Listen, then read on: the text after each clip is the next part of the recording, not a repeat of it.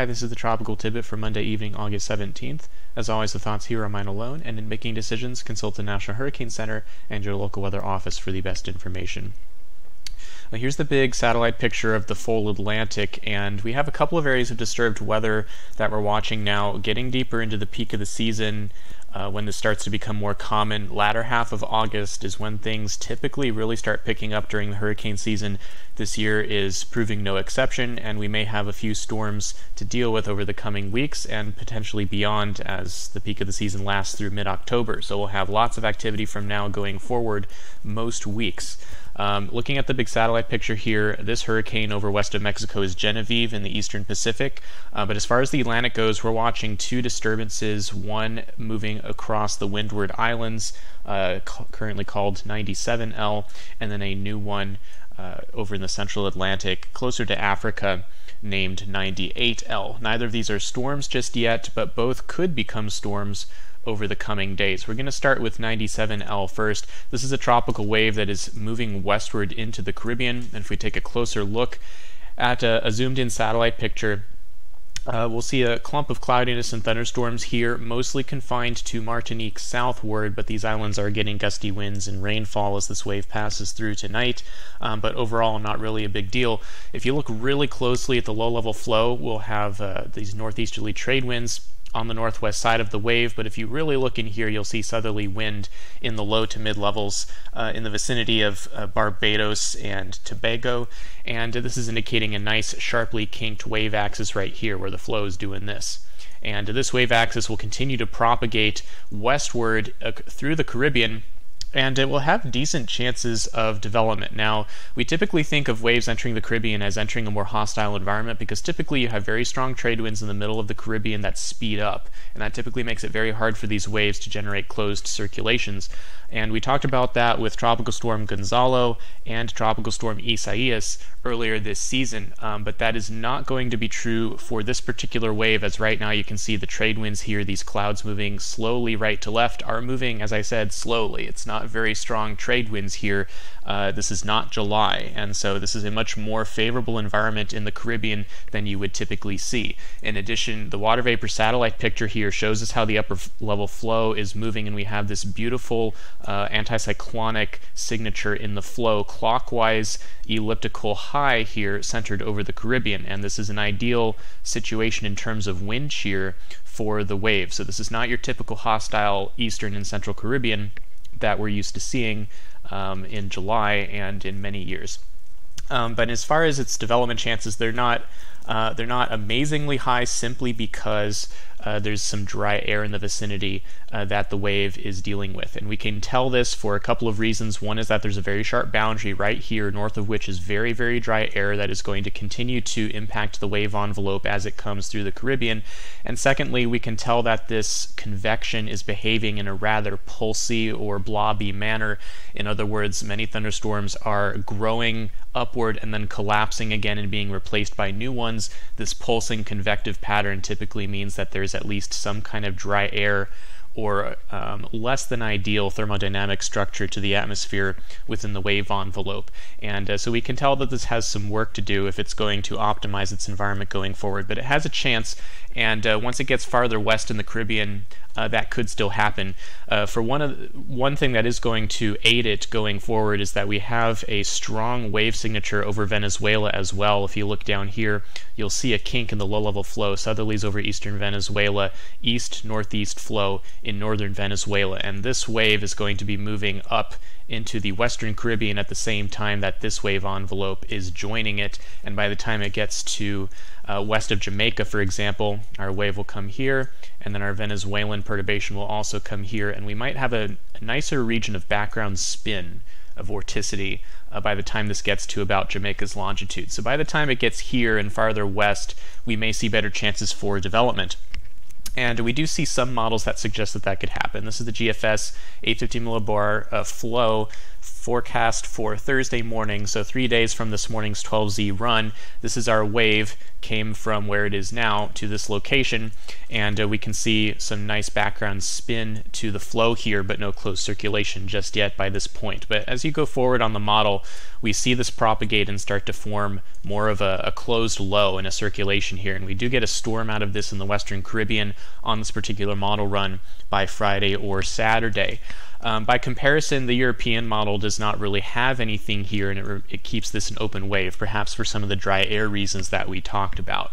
And if this does form long-term, we're talking about a 5-day forecast here, so we're already getting out there in terms of lead time. It's getting kind of uncertain after 5 days, but we do know that there's going to be a big upper level trough here if we look at the 200 millibar forecast on the GFS, and this big trough is digging into the Gulf of Mexico, likely to cause some kind of southwesterly shear over any developing storm that does try to form in the Western Caribbean. So if it tries to sneak up into the Gulf, for instance, how it interacts with that trough and that shear, some limiting factors potentially in its path, but it could also be a legitimate storm that moves into the Gulf or moves across the Yucatan Peninsula. Lots of questions about what would happen by the time it gets to this point, but the point being for now, watch in the Western Caribbean. This is something for Central America, from Nicaragua to the Yucatan Peninsula to Western Cuba, to keep an eye on during this week. As by the weekend comes along, we may be looking at a storm generally in that region, probably about a 50-50 chance right now of that occurring. So we'll keep an eye on that. All right, so that's 97L moving into the Caribbean. We're now going to talk about 98L farther to its east. This is the one coming behind. This will also be coming westward over the coming days, and this one is more complicated at the moment. Here's the zoomed in shot. The sun has already gone down at the end of this loop. The central feature that you'll see here is this clump of thunderstorms in the middle of the loop, and this is indeed where the primary disturbance likely is, but this is one of those things that remains embedded in the monsoon trough, and by monsoon trough I mean the winds that generally are doing this to the south and curving up out of the west-southwest, and then you have the trade winds to the north coming out of the northeast like this, and this happens over this whole zone. So this entire belt here has this rotation to it, where you've got westerlies to the south, easterlies to the north, and this forms what we call the monsoon trough. This disturbance is a kink within that large-scale trough, and this can be difficult to predict when they are still embedded in this large zone, because these can easily roll up into little circulations, and exactly where that happens and how strong those circulations are is hard to predict, because the flow goes to about 0 along this line, and so how fast they move and where they form can be difficult for computer models to predict. And in this particular situation, this is a total mess. We have this clump of thunderstorms in some kind of rotation at the low to mid levels sitting in here, but we also have a low level circulation sitting in there today, but without much thunderstorm activity. And then we have another wave to the east in here, which is mostly defined at the mid levels, and you can see that the low level flow in this location is out of the west-southwest, because the monsoon trough boundary is up in here to the north of this wave, which means that there's no well-defined low level circulation with that blob over there. In addition, we have a screaming African easterly jet coming from right to left, which you can see some of these cloud elements coming from right to left very quickly on your screen. That's a big mid-level jet coming to the north of all of this, which also complicates matters when these waves are trying to develop within the monsoon trough. So I'm throwing that all at you to let you know that there's a lot of pieces to a puzzle like this, and this is one of those situations where 98L is something we're going to have to wait and see when it develops and where it develops to have a better idea of its future. There are going to be a lot of questions until that happens, because this is, quite simply put, a mess. But we can look at some of the model forecasts and try to decipher what could happen. And if we look at the GFS to start out, this is the 700 millibar flow, and this is 98L right here. That's that area of thunderstorms in the center of your satellite loop. So that's here, and again, it's within this broad zone of yellows and oranges that you can see here that we call the monsoon trough, and you can see the very strong wind barbs, strong easterly flow to the north of it. That's the African easterly jet. This is associated with a bubble of Saharan air, which is very dry up here to the north, and this will be pushing westward along with 98L as it tracks westward over the coming days. You can see to the east we have our other wave, and that's going to catch up with it over the next day or two. So if we go forward here, you're going to see here's 98, here's this other thing behind it. Now the consensus seems to be that this is going to catch up with it because this strong jet to the north is kind of pushing this one over, and these end up kind of joining together as we go forward. And by Wednesday, you can see on the model the one to the east has kind of faded out, and our main one that's currently being called 98L develops a closed circulation here, and on this particular model run becomes a storm on Wednesday in the central Atlantic, and then continues eastward or westward as a storm, and then we're dealing with a tropical storm east of the Leeward Islands on Friday. Now you can see this has been changing over time. If you go to the prior run valid at the same time, we had an open wave instead of a storm, and the run before that even weaker. So we've had a trend toward more development on the most recent GFS runs. We also see this on the European model, where 98 is here to start the model run, and as we go forward, we have a storm rather quickly also on this model on Wednesday, so within 2 days, and then that tracks farther north than on the GFS and passes north of the Leeward Islands on Friday and Saturday. And at this point, this is where models really diverge, because we have a few things going on. One is the intensity of the storm, because a stronger storm in this case will tend to move farther north. And there are going to be a couple of obstacles potentially in this storm's way. One is this very strong Sal bubble to the north. You can see this area of high pressure just to the north of the storm. This is a bubble of Saharan air layer, very dry, warm air directly to the north of this developing storm, and thus causing a very strong easterly jet between that high and the low that is the storm. And this strong easterly jet could cause some mid-level wind shear to occur when the storm is east of the Leeward Islands, but exactly how much shear depends on what latitude the storm is at.